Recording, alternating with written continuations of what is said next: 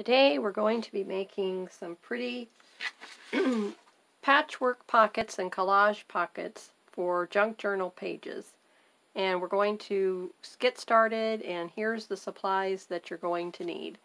You're going to need some cardstock, you're going to need fabric scraps, glue stick, liquid tacky glue, some trims, some little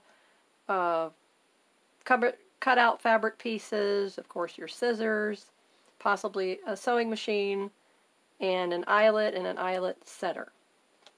So hi, this is Marsha. Welcome back to Markets of Sunshine, your place to get inspired for all your crafting and sewing projects for beginners and intermediate level. So I wanted to share with you how quick and easy it is, and first of all talk about what is the difference between a patchwork and a collage. So here on the right, this is a collage. Alright, so all I've taken is a piece of cardstock. I cut it out into a shape of a tag, first of all, and then I sewed a piece of black flannel onto it just to give it some contrast so that all the pieces that I'm going to put on top will really stand out really pretty. Took a piece of really pretty metallic trim. This is my vine. And then I took select fabric pieces and I cut out leaf shapes, little teardrops, smaller leaves, a little heart right here, another little accent piece, so just little tiny leaves, you know, just little baby leaves. And then over here is the patchwork design. So now you can see clearly what is the difference between a collage, when you're talking fabrics, and you could do this with paper as well, and then patchwork. So a patchwork is where it's a definite shape put together. So it can be circles, squares, rectangles, triangles, and then you just match them up and fill in your space. So this is another larger tag. And then over here is a pocket. So here's one pocket. Here's another pocket. So this little tag here is going to go into this pocket. And then this larger tag here fits into this pocket. Okay? So it's just cardstock, and I just stitched it with a zigzag stitch.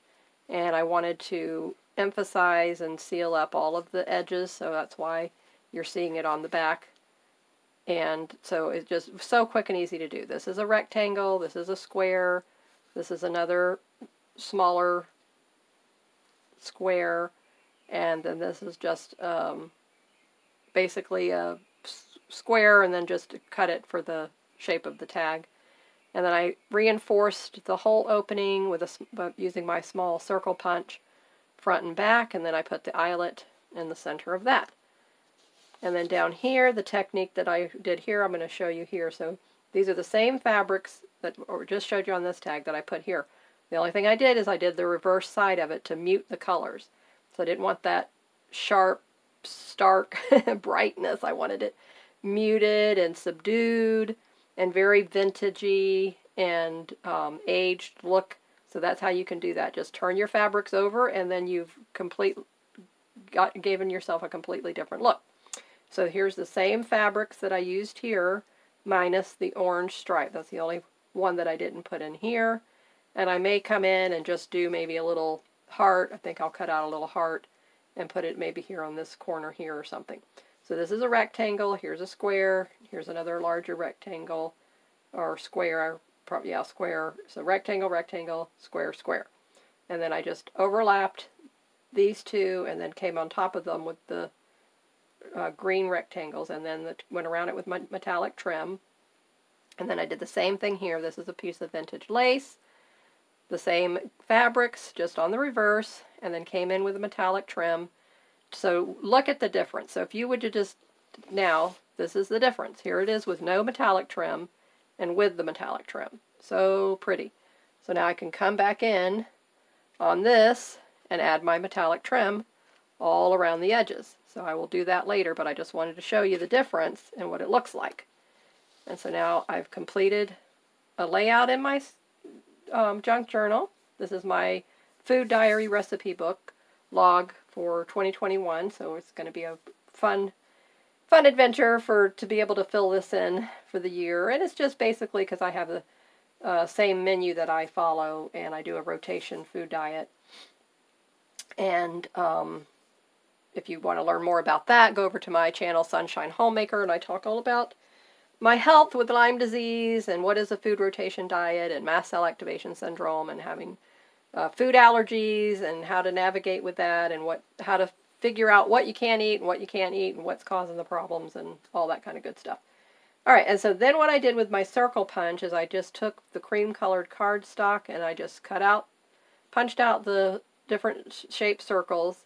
So this one here for the reinforcement is the same one here. And then this is the smallest one that I had. So I just punched them all out and I just used a scrap piece that I had left over after making the tag. So all of these are reinforced with the cardstock, this cream cardstock on the back, and then fabric on the top. So what I want to show you today is we're going to glue these into place, and then I will stitch this metallic trim on the sewing machine later. But I want to make this exact tag with you using paper, and let's see what the difference looks like. So are you ready for that? So let's get started. So we need a piece of cream colored cardstock.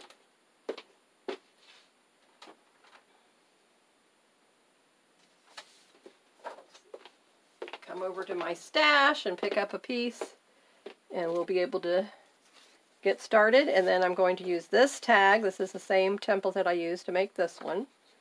All right, so let's just do that first. So let me slide my little book out of the way.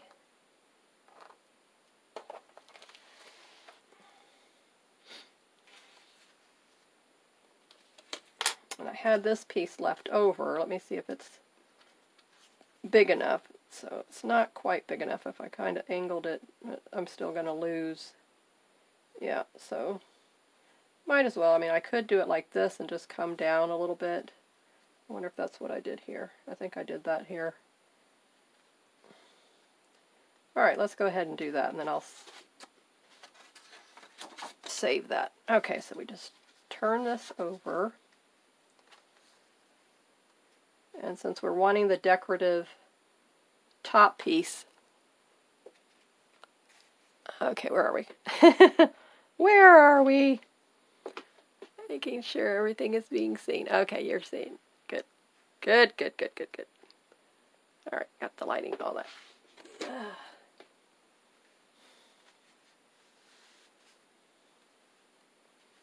So the first thing you need to do is just outline your tag. And I like this decorative scallop edge here.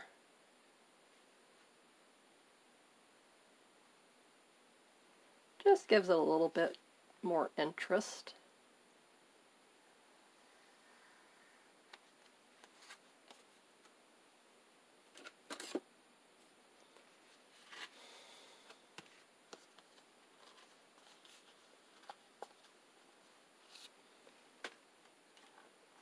Take my clothespin, hold these two pieces together. Using a really sharp pair of scissors. And these are dedicated just for my paper. I have another one dedicated just for fabric. But since these are brand new, they're extremely sharp. So they can go through the layers with no problem. And then I can save this piece and use it in a small project in the future. Okay, now I just want to come over here to this side, cut it out, just follow around that edge. Okay, there we go. And now while I have them held together, I'm going to go ahead and punch the circle.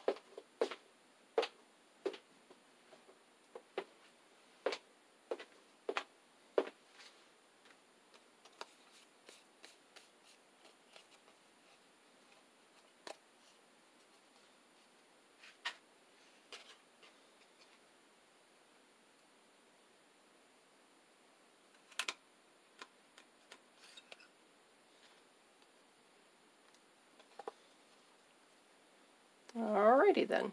So this one I sewed, but this one I'm going to temporarily glue into place. Just going to use my glue stick, and I like to use the Scotch brand. It's going to go straight in the middle, so where the stitching is not going to come into contact with that glue later on, but of course by the time I get ready to stitch it, it'll probably be dry anyway. Alright, now let's lay this piece back down, lining up our little hole at the top.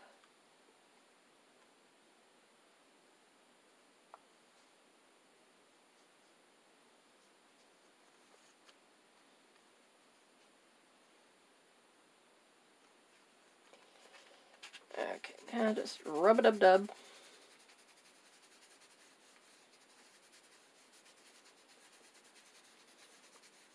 Okay, so now that's going to hold that piece onto the cardstock, so now we can work with it and have a fun time playing with it. Okay, so now what I'm going to do is we're going to use the same fabric pieces, but this time we're just going to glue them all into place. And I'm going to show you exactly how I did it here. So take a piece of my metallic trim, and what I did is I just laid it on to see, okay, how did I want the vine to meander along, and give a thought to when you're going to stitch it into place. And you can hand stitch it if you don't have a sewing machine.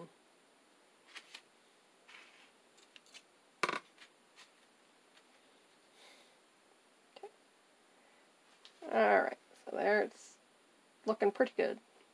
Alright, now I'm going to bring all of my little scraps over.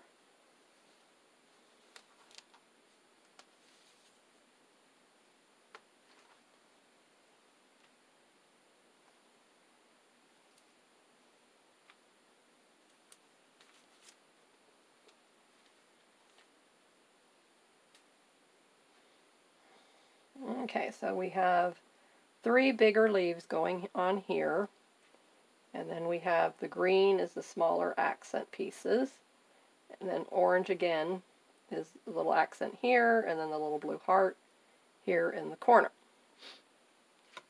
Okay, so all I need is a little piece. I don't need a whole lot. I'm just going to come in, I'm just going to cut off a little square off of that corner. Alright, now this is what I do. This is how I do it. I just take it at the point, and I just cut into a curve, and then keep on the point, however fat you want the leaf to be. Curve it back around, and place it wherever you want on the vine. Same thing here. Curve it, turn,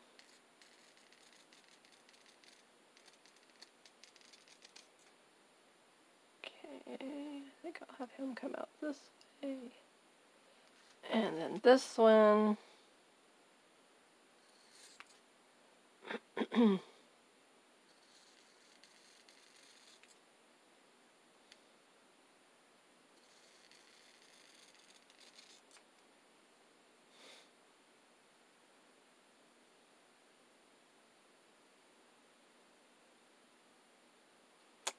okay, now we're going to make a smaller leaf with the green.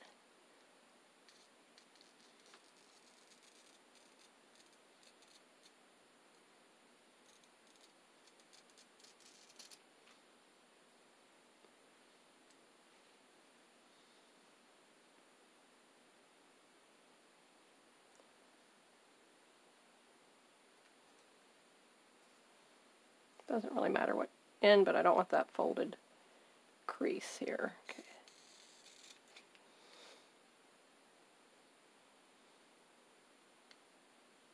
Vary your shapes. You can vary the shape and the size.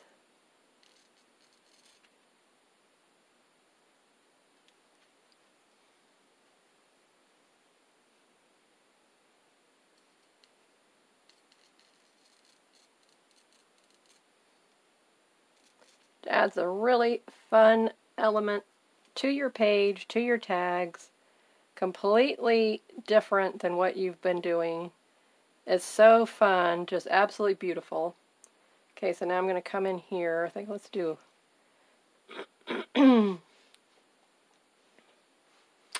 let's see what if I can get a red heart out of this. Halfway decent red heart. It's just like I fly by the seat of my pants, and whatever comes out is what I say, okay, that's pretty good. Alright, so but you know what we're going to do? Let's make this easier. Let's see if we can just draw a heart shape on the back of this. And then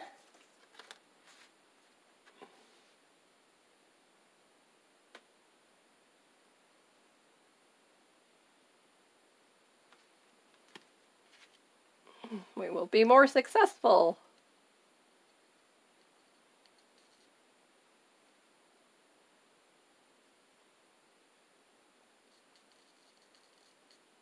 I probably need a smaller pair of scissors when I'm cutting this smaller itty bitty pieces out.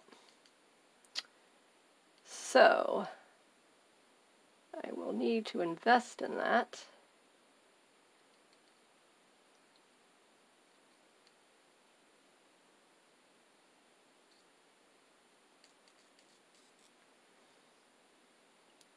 Good enough. I like it. Looks cute. Okay, now what else do we need? We need something here on this tail. So let's see. Blue. We already have the blue here. We got the little red heart there. I don't know if I want orange meeting orange. Alright, let's think about this. Think. Okay, so you know what I'm going to do? I'm going to turn the blue upside down, and it's going to be muted now. So that solves that dilemma.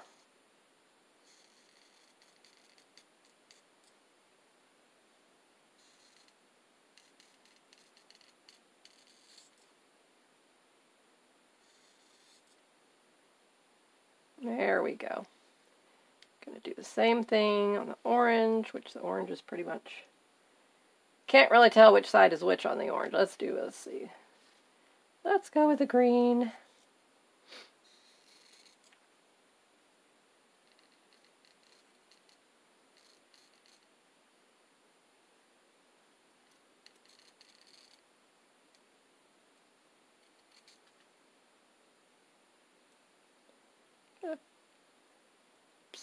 Shape it a little better on that side. Okay. There. Cute. I love it. Okay. Very nice. There you go. So that's all you have to do. That quick and easy. It's not a lot of things you need to do. It's very, very simple. But look at what a difference it makes. A super, super project. Easy to do. Fun element. So now all we need to do is glue everything into place.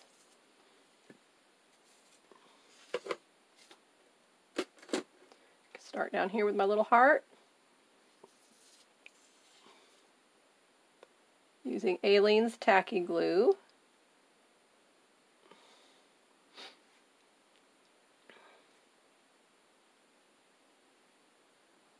And it's good that you're gluing it right onto the trim, because that makes it easier when you go ready to sew it.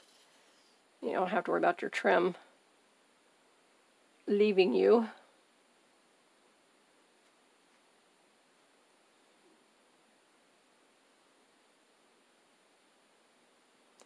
So I promised you we were going to do a little mini collage of my bigger one that I did the other day. So if you've seen me following along on that, otherwise you can go and look in the playlist and you'll find it under my sewing tutorial playlist. So I'm teaching you how to incorporate quilting sewing techniques into your junk journaling, scrapbooking.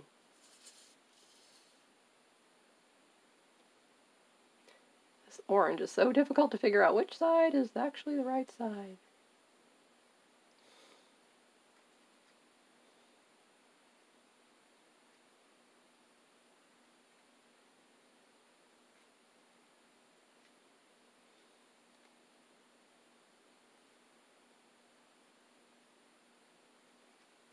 Some of these fabrics I've had it in my stash, oh, for probably 20 years at least, I know. I made a quilt out of this one, and that's going back 20 years. My daughter was like 8 years old. She's 30 now. Ta-da! I love it. It's so pretty. What do you think? Isn't it gorgeous? So all I have to do is pop a little eyelet in here like I did on this one.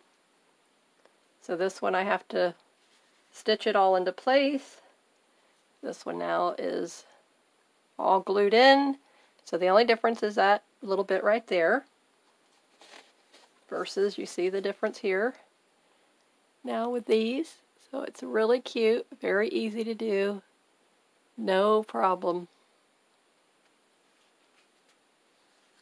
So I hope you enjoyed this today, and stick around for the next video in the series. So we'll be doing more embellishments with patchwork and collages in our junk journal pages, making pockets, tags, just all kinds of fun surprises, but using the same technique. So I hope you enjoyed this today. Please subscribe to my channel and hit the little bell to get notifications of new videos, and like it, comment, all that good stuff. And we'll be doing our next giveaway when we hit 300 subscribers. Feel free to join my Facebook group, Junk Journal Junction. All you need to do is subscribe to the channel and follow the rules, which are very simple. And I will see you in the next video. Have a great day and keep crafting.